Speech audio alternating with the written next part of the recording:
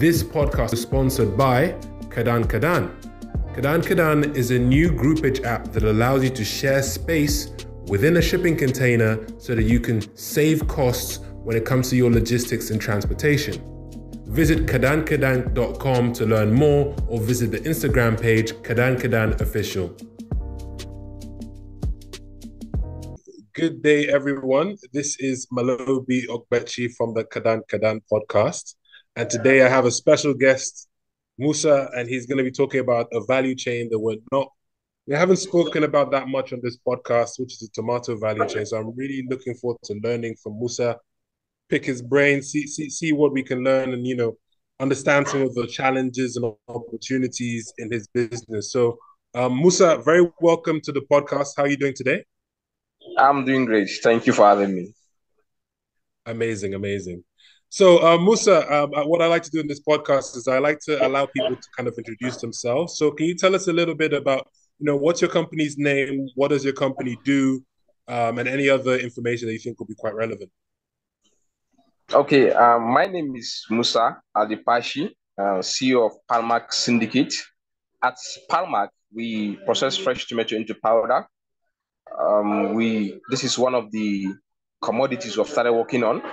Our heartbeat as a company generally is to see how we can bring an end to post-harvest losses, because we realize almost 50%, 50 to 60% of the fresh commodities that's been produced in Nigeria don't make it to the marketplace.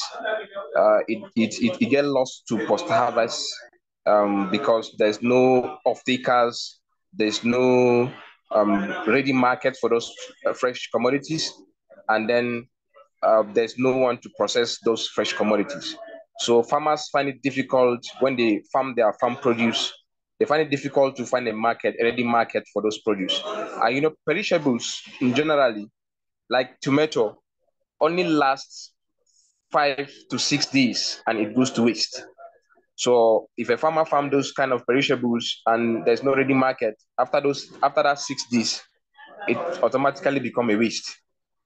So we are trying to see how we can contribute our quota to see that we have bring an end to this challenge that's been faced by farmers.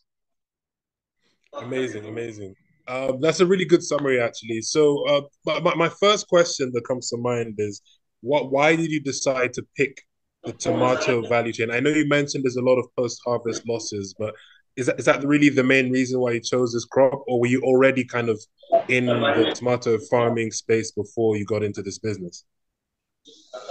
Okay, I myself am a farmer. A couple of days I've been on the field trying to work with farmers, smallholder farmers. And I have been a tomato farmer, I would like to say, since my university. I have worked closely with farmers, and then I have seen the challenges involved in tomato. Is one of the things that tomato is, we lost over 7 to 800 metric tons annually to post-harvest losses. And what we produce as a nation is around 2.4 million metric tons. And what the nation actually needs is around 3 million metric tons, leaving a huge gap to filling. And while I was reading a report in 2014, I realized that there's huge opportunity in the tomato value chain. And I try as much as possible to do some research and see what can we do differently. We have seen tomato paste all over. And in China, I believe there are tomato powder, but why don't they import those tomato powder into Nigeria?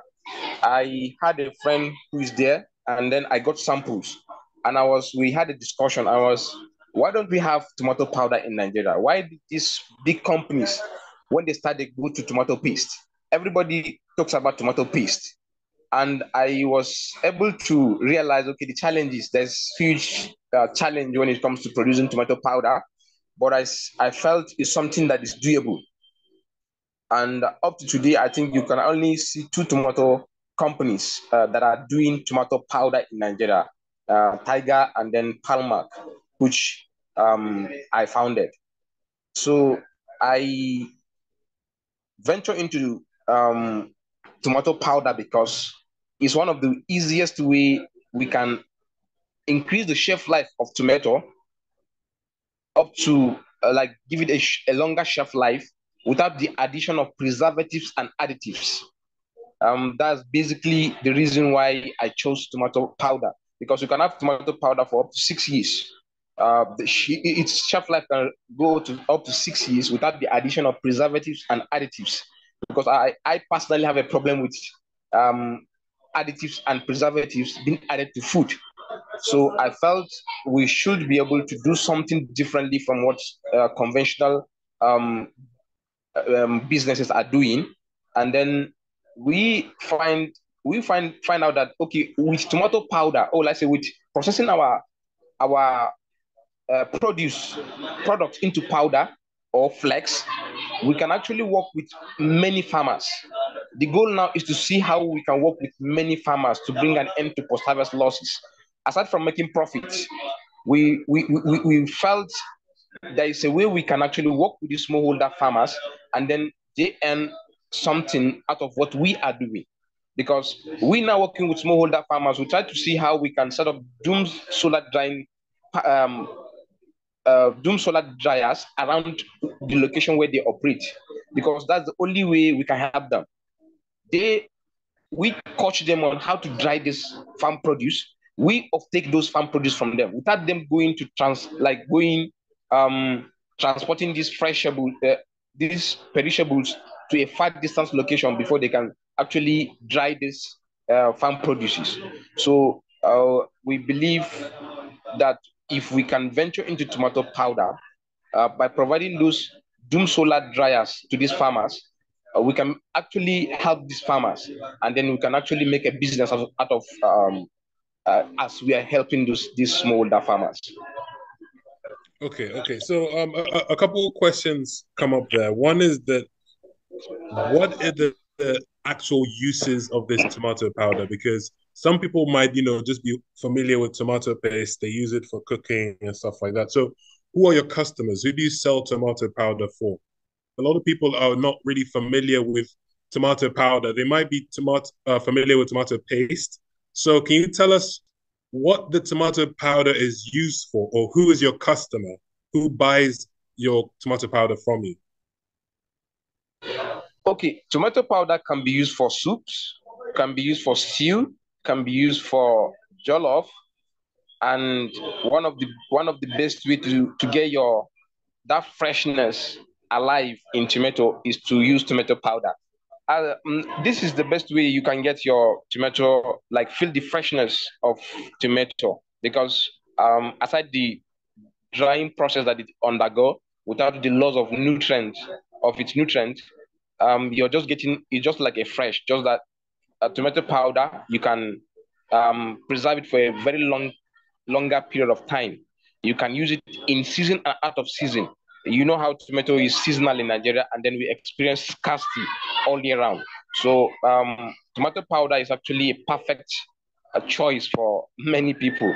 The way you use tomato powder is just you get your bowl. You can make it into paste by using cold or hot water. Just you get your bowl, turn the sachets into your bowl, and then get your hot water. Get your you can use cold water. You can use your hot water. That's the best way you can use this tomato powder. Thank you very much for that explanation. Okay, and earlier you were kind of getting into the supply chain aspect. You mentioned that you give dryers to the farmers, right? So can you explain how the supply chain works, right? You buy the tomato from the farmers, but if you're providing the dryers to the farmers, how do they pay you for the dryer? How does that work? Okay, how our business model work? First of all, our business is in three phases. First of all, is this extension services we render to farmers. Um, from extension services that we render to farmers, we we coach them on the best agronomy practices that they can actually employ on their farms, and we we set up drying facilities around the location where they farm these um, farm produces. They they dry in kg. Okay, each kg we charge you. Some of those facilities are actually owned by the farmers, because we can have a group of farmers and then we have a discussion with them. You can, with this amount, you can have your own dryer. You can have your own solar dryer, where if you dry this your fresh commodities, we can actually buy from you. So with that, we just bargain. What's the price in the market? How do you want to sell it in the market? If they give us a price, we pay for those for that price. So aside that, we have our own facilities where we charge them. Okay, if you dry this quantity, this is the amount that we are charging you. So after they have dried these commodities, we actually buy what they have dried completely from them. They may decide to keep till when they want to sell it, but majority of them sell it to us because they felt for us to give them extension services for free. They believe we should be able to do business more with them. So they actually sell off those commodities to us. Wow, that makes a lot of sense. Okay. And from my understanding, because you're in Borno State right now, is that where most of your farmers are in Borno State near Maiduguri, or where do you actually mostly aggregate your farmers? Okay, we have volume of farmers that cut across the north entirely, because our extension services cut across the north entirely. We have farmers in Katsina, we have farmers in Kaduna, we have farmers in Gombe, we have farmers in Borno State. So all these places are places that they produce tomato in large quantity, because before we started processing fresh tomato into powder, one of the things we do is we render extension services to these farmers, and we try to locate the unions of farmers. If you have a union, and what you do, you farm perishables like onions, pepper, and the tomato. We try to see how we can give you extension services, and then find um, easy inputs, agri inputs to those farmers. Agri inputs in the sense, like the fertilizer, uh, good hybrid seeds, and then we coach you on the best agronomy practices. And we do it sometimes. We just do it because for the sake of helping these farmers. That has helped us a lot, because we don't actually charge them. Because right now, if they farm their produces, they first call us. Do we need it before they can sell to other people? So that's how we operate with these farmers. As we help them, and then they have seen the need for what we are giving them, like the coaching. We teach them on the best agronomy practices. They felt okay. They've implemented those practices and they've seen results. So what can they do in return? Okay, after they farm with this product, since we use it as raw material, why don't they sell it to us? That's how we operate with these farmers. Okay, and what I've heard from some people is that, a lot of our farmers, because they're older, they're not as open to new information. So how have you found exposing these farmers to new agronomic practices? Are they open-minded to the information, or are they kind of, you know, a little bit difficult to convince to take these new things on? Okay, I think these farmers, uh, basically, I have been a farmer for a very long time. I've been around these people, and we started Palmark in Kaduna. I've been in their union. I have seen how they operated, and I have seen their needs. When you're giving these farmers information, one of the things they always go look out for is what can they benefit? What are you bringing in for them? Like, what are you giving them? Aside from the information, what else can you give them? So when we go to their chairmans, okay, you are the chairman of this union, Tomato Farmer Association, Kaduna State. Okay, this is what we have for your farmers. We are bringing this company a seed company, and they can give your farmers at a very subsidized price.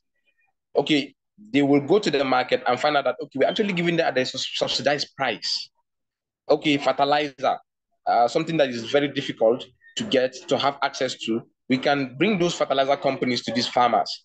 Okay, this is the price in the market, but we're giving your farmers at this price. And because it's a union, we are we will go like stand as guarantors to them. Some of them got fertilizer without paying, and then pay at the end of a farming season.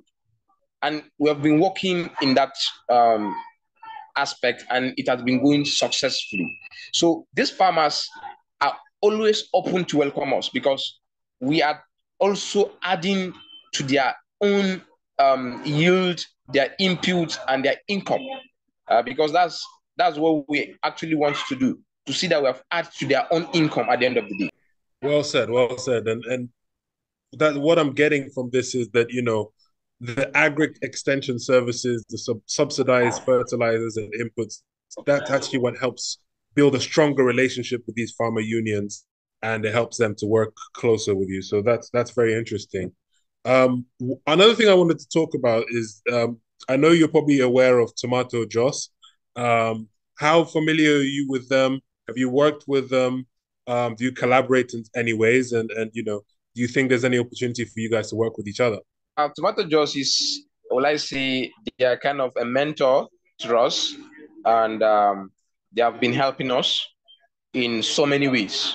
Officially, I met the owner and founder of Tomato Joss in a competition held in Lagos, FMN Prize for Innovation. That's where we actually met formally, and they have been helping us, because Tomato Joss, we can go to them at any time. They have given us that room to actually go to them at any time, discuss about our challenges, what do we need, uh, what seed, because we've been getting a lot of improved seed from Tomato Joss, and that has helped the yield of our farmers, because they can go to um, do their research, get a good seed that would actually thrive, and then inform us there's a seed, and then we can actually buy for our farmers, and then resell to our farmers. Tomato Joss uh, has I don't know what the word, the right words to use. I can only call them as mentors, because there are a lot of, starting a business, especially in this part of the country, is not actually as easy as it looks like, because there are so many challenges that comes with business. But one good thing that I know and I believe is, when you have a mentor that is already into that space, that is ready to assist you, that's ready to give you the needed information that you need, uh, I believe you thrive, because Tomato Joss, aside they're the only indigenous um, company in Nigeria right now that are doing really great, working with smallholder farmers, trying to see how they also increase the income of farmers. Uh, so we're trying to replicate more what they are doing around our own, because they have already shown us, okay, there's a way we can actually increase the income of these farmers. And that is actually what we are trying to also do in our locations where we operate.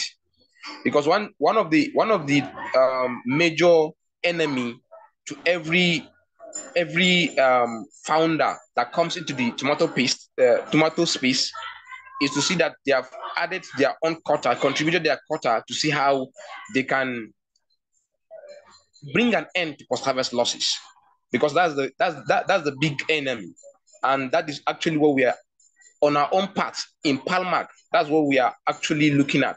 That's actually what we are working on, to see that at the end of the day, there's no reason why we will lose 700 metric tons annually to post-harvest losses. So we are trying to see how we can contribute our own quota, to see that these farmers don't experience such challenge in the nearest future. I saw an interview with her a few years ago, and she mentioned some of the other opportunities in the tomato value chain. She mentioned stuff like um, tractor maintenance. She mentioned stuff like sun-dried tomatoes. I don't think she mentioned stuff like ketchup, but speaking to you in terms of your company, do you see yourself expanding beyond the agric services and the tomato powder? Do you see yourself creating other products from tomatoes, or are you kind of just sticking to the tomato powder for now? Okay. Uh, I think by the end of the year, we'll be introducing some other products that falls for tomato. We are just working on tomato for now, and then try to see how we blend with pepper and onions. But we'll see the likes of having palmac pepper, palmac onion flakes or powder, and then ginger powder. By the end of the year, we'll be seeing something like this in the market. It's something that we are working on, because not only tomato, we only know of tomato post harvest losses, but when you look at pepper, when you look at onions, these are things that are seasonal, and we experience scarcity in the market. So what we produce, I often talk about it's important for us to bring the innovations, the technology in the agri space. But I think our innovations and what we are trying to do in the agri space, if we cannot keep what we produce, I think that should be our major focus. What we are producing currently, how do we preserve these things? How do we keep them? This is something that we are not actually doing. Most of the entrepreneurs that comes into the agri space, they talk about, okay, the AI, introducing AI into agri space, introducing the latest innovations, but storage, nobody talk about storage. Nobody talk about this post harvest that we are experiencing, like year in year out. It will shock you to know that we lost 60% of what we produce as a country. In Africa, we lose around 50 to 60% of the entire commodities that we produce.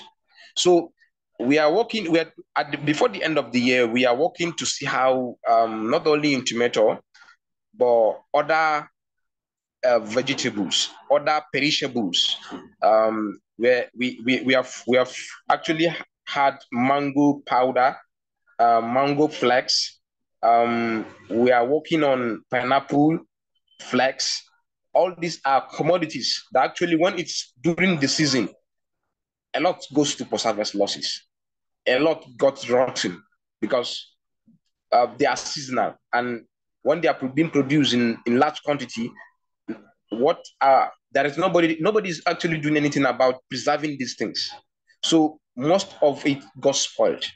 So we're trying to see how we can increase the shelf life of all these commodities and then introduce it to the market so that we will not be experiencing seasonality and scarcity in the market. I completely 100% agree with you. And especially when you talk about stuff like AI, blockchain, all these kind of fancy technologies, sometimes you have to go back to basics and actually try and, like you say, reduce the amount of post-harvest losses. So, with that being said, speaking still on the subject of reducing the post-harvest losses, right? Um, the cold chain. Again, I'm not a tomato farmer. I don't know enough about the value chain, but is there an opportunity for people with refrigerated trucks or cold rooms or those kind of things? Or do you think that is more suited to other fruits and vegetables that have a longer kind of shelf life? Because you said it lasts like 6, 7 days, right? So what do you think about cold chain for the tomato value chain? Yeah, I love what Samson Obole is doing with Sweller's Farm Lab in Ogun, because aside from his Sweller's Farm Lab, what he's doing is he provide those cold chain tractors, trucks that move around in Lagos because his farm is in Ogun, and when he harvests them, he sells them mostly in Lagos. So I love what he's doing. I think if we can have more of that, those cold uh, chain tractor trucks. I don't know how the chef life. I don't know. I don't know much information about them, but I believe it preserved those tomatoes, those pepper for some time before it gets spoiled, and then you can be able to. I believe it should be up to a month if they're inside those cold trucks. So if more people can actually come in with the cold chain system of storage. Uh, Let me say in the north, we don't actually have that. You're transporting tomato from Gombe to Lagos. If there's a delay, if the truck had a problem before it got to Lagos, you'll find out that some percentage of the tomato have spoiled and you can't actually sell it. But if we're using those kind of trucks, you make your delivery successfully. You can actually come to the north. Tomato is still seasonal in Nigeria, in as much as how we uh, classify it. But tomato is still a seasonal produce in Nigeria because there are no tomato farmers. I always say this: there are no tomato farmers in Nigeria. We only have farmers who, at the end of their farming season, from September, when they harvest their corn or when they harvest their rice, they find, okay, why don't I plant tomato and get extra source of income? So they plant from that September, October, November. By December, they started harvesting. So by the time they decide not to farm this tomato, we will have no tomato in the country. There are not like these certain people. What they do is they farm tomato. We don't actually have. There are only few, even if we have. So when these people, farmers, farm this tomato, and then there are these cold trucks around, they offtake from them and then take it to locations where these tomato are not readily available. It will give them that ginger to farm more. It will give them that, okay, we have off takers. If we farm our produce, none is going to waste. When we harvest, there are people that actually buy it. So I think there's a very huge opportunity around people who actually wants to go into storage, like the cold room storage, the cold uh, trucks, if it will be available to farmers. Because one thing with the farmer is he wants assurance. When you talk with the farmer, he wants, okay, he can actually do anything, but he can actually farm anything. But will he be able to what he invested? Will he be able to get it in return? If he's sure of, okay, if I farm my produce and these people are going to buy it, he will definitely go ahead and do more. Where we operate right now, we have more people who have abandoned farming for a very long time that are coming back because they know that these farmers, when they farm this that produces, there are people who actually buy it. So I have been farming tomato, but because when I farm them, I don't get any off taker. Nobody comes to buy. I have to go to one farm or one city, transport it to another location to actually sell it. And I've been having challenges. I can actually say, okay, there's no need for me to even farm this thing again. But when I'm sure, okay, these people will actually buy it, you see that these farmers will increase their hectareage. We'll see, okay, many more people. Our location is we have many more people who actually are victims of insurgency. We have many people who are actually they are displaced people around this location. So they're actually looking for something to do. Some of them maybe they have their villages, they have where they are living, but because of insurgency, they have left their place and they are looking for opportunities. So most of these people we actually get them together, talk to them. We may not have much to offer, but if you can farm this commodity, we can actually buy it. And when they engage in farming this commodity and then they find out that, okay, these guys are actually buying it, you see, next year, some other people will have, will say, okay, let me come in also. Next year, you see many more people coming in. So when these people, let's say the entire village now are now farming this commodity, and then there are people who actually wants to venture into the value chain. I think cold room, cold trucks will be very, very important in the tomato industry, because even the people that are processing in, let's say in the West, if there are these cold trucks around, they'll be very happy to meet up with people's demand. Many of these factories are not actually meeting up with the capacity. They're not meeting up with their own capacity. You see that tomato factory will be set up for 30 tons capacity per day. But you find out that before the year will finish, like it will run 365 days, but it will not even reach that capacity of a daily production because there is no raw material. So I actually strongly believe for people who actually want to go into cold chain, cold room storage, they will actually make a lot out of it. Yeah, thank you so much. You touched on the subject that I was gonna kind of round up on, which is the major challenges, and you mentioned the insecurity and insurgency. So, what are the other kind of are there any other kind of challenges that you're facing in the tomato value chain, be it security, be it other things? Can you touch on any things that are kind of obstacles to growing this industry? Okay, for I think every manufacturer right now in the country is actually facing the issue of instability of dollar. I think there is no manufacturer that is not actually facing that difficulty, because as a country we still don't produce our packaging materials. We still import packaging materials, and when dollar is not stable, today is this price, tomorrow is another price.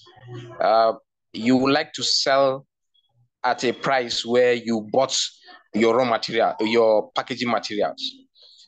You find out that, okay, like our product is powdered tomato, locally sourced raw materials, but yeah, it's being sold at a price that you will be like, okay, this is locally sourced, but what is being used to package it is actually imported.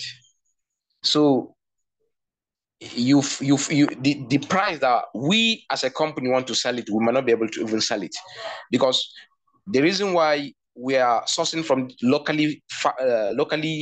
farmers, smallholder farmers, is for them to be able to buy our products. The farmers that we are buying from, they should be able to buy our own product.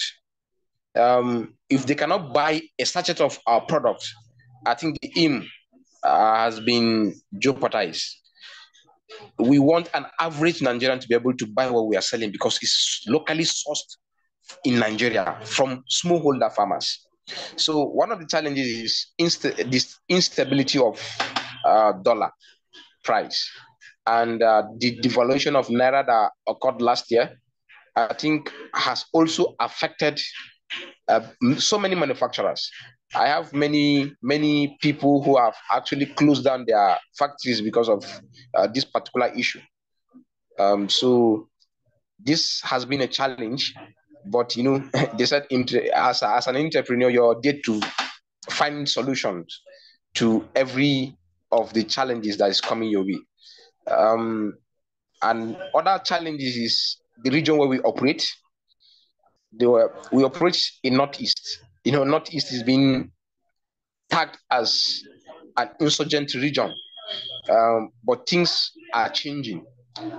We have had so many challenges with even doing business, because when you're from a region where there's too much insurgent that has operated, you actually face a problem, because nobody wants to do business with, or like say, wants to come and invest in a region where it's being faced with insurgency. Um, but we have been resilient. We have been trying to see how what that stigma is not affecting us, because one of the things investors actually want is to see how you attract them. Going to them, sometimes you may not really get what you're looking for, but if you can attract them by what you're doing, I think that's why we sell most of our commodities or most of our products not in this region. We try as much as possible to shift our product. I think our highest selling zone is the southwest zone. That's where we sell most of our commodities. So with these challenges, it has not actually affected our operations. These are challenges that are there. Recently, there's a increase in fuel prices, which has affected so many business as well. You see, factories closing down every day, because if you can't actually, the cost of operation is more than the income, you have to close down. But beyond that, we are we are we are doing anything possible to see that we are in business, because these are challenges that many other people have faced it. That's why you need mentors in business, um, mentors who have actually passed through these routes to be able to put you through. Because if these challenges are the reason why you're closing down or you're shutting down, you're going out of business, then some people who have actually passed through this stage will tell you that you're not ready for business. That's why we're actually happy to have people in flour mill Nigeria, tomato juice, and we have many people who are like in the top industries in Nigeria who actually are mentors. Okay, this is the problem. What have you faced this similar problem? Yeah, they will tell you they have faced something that is more than this, and they have stayed in business. So, in as much as there are challenges, I believe you still have your way around those challenges. And one of the best way to have your way around those challenges is to have a mentor who is actually in a sector where you operate, who have actually passed through what you're passing through. So if your mentor have passed through what you have passed through, I think you're on a safe side, because he will be able to tell you what he's done. Um, Many people, one of the challenges, I don't really want mentioning funding as a challenge, because I was privileged to meet so many people who started business into the manufacturing space that has no funding for their businesses, and today they are global. So what did they do? They were able to share what they did. Okay, without the funding, what did they actually do?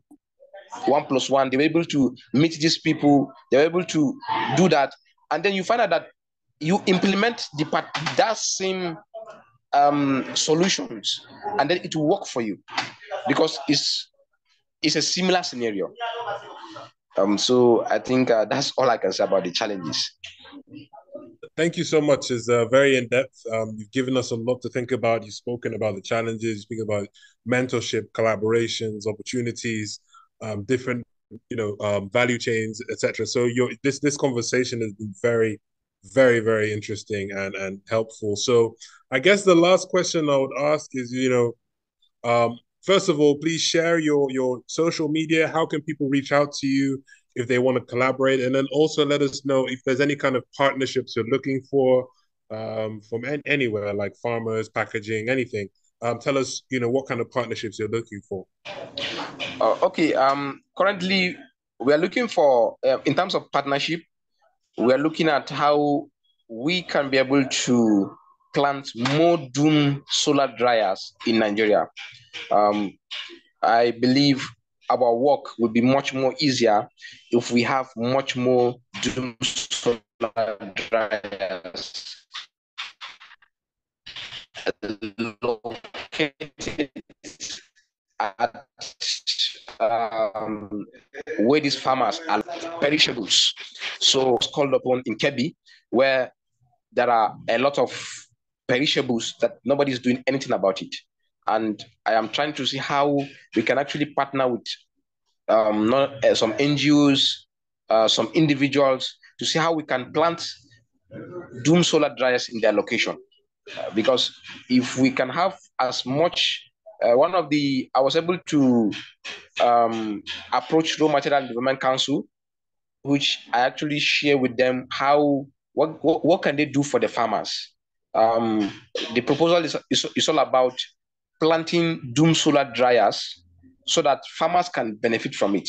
Sometimes one of the we may not like government may not really want to support an individual, a company or something, but these are things that you do for the farmers, and these farmers actually need maybe that are it can be a project, okay, a constituency project. It can be a donation for, like, okay, I want to support farmers. How do I support these farmers? Plant this doom solar dryer. So I'm in discussion with many, and I think these are the areas of partnership that we're looking at, to see how we can set up doom solar dryers in so many locations.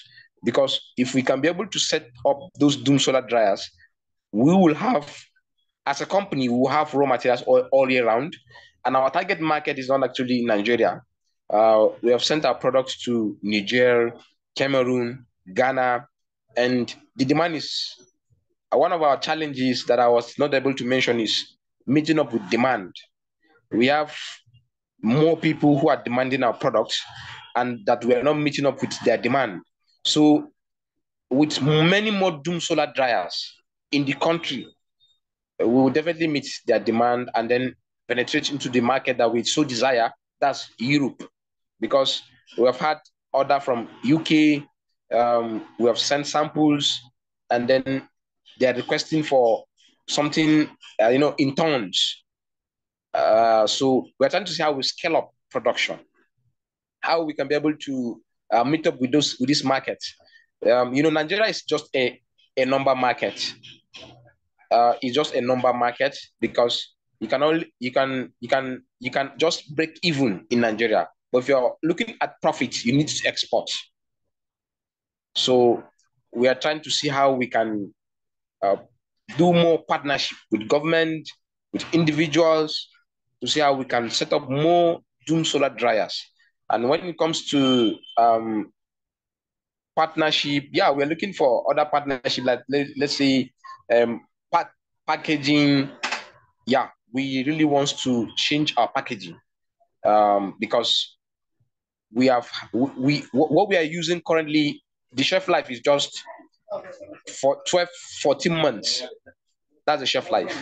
But what we're looking at, but the research that we have done, the powder can actually stay for 6 years. So our packaging is just, let me say, it's not even up to quarter of our expectation. So we needed that packaging that can actually last for a very long period of time, so that we can be able to export comfortably. So I think our social media handles are on IG is Palmax Syndicate _. Facebook is Palmax Syndicate, and on X, Twitter, is Palmax Syndicate 643. Fantastic. And one very quick question: how much is this Doom Solar Dryer? How much is one of them, approximately? Okay, the Doom Solar Dryer, I think it has their various capacities. We have what we're looking at, like in a state. Oh, let's see. In a state, we should be able to have like 5 tons, because that's the proposal we sent. We have sent to Acumen. We have contact with Acumen recently, and then one of the things they actually requested, what we requested from them is a drying plant. and which is like 5 tons capacity per batch. So, and that doom, that drying plant is around 126 million. But we can have smaller, let's say 1 ton capacity, like in locations, in strategic locations where these farmers are. You can even have less than 1 ton capacity, depending on the location, depending on the number of farmers that are in that location.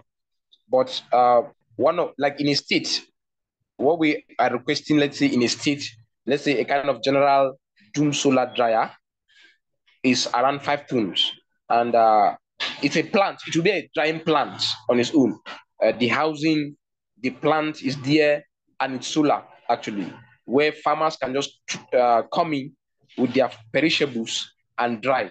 And then, like for someone who actually wants to set up that particular plant, the person can, like, okay, an individual can actually decide to set up that plant, and then over the years, when farmers come to dry, they pay commission.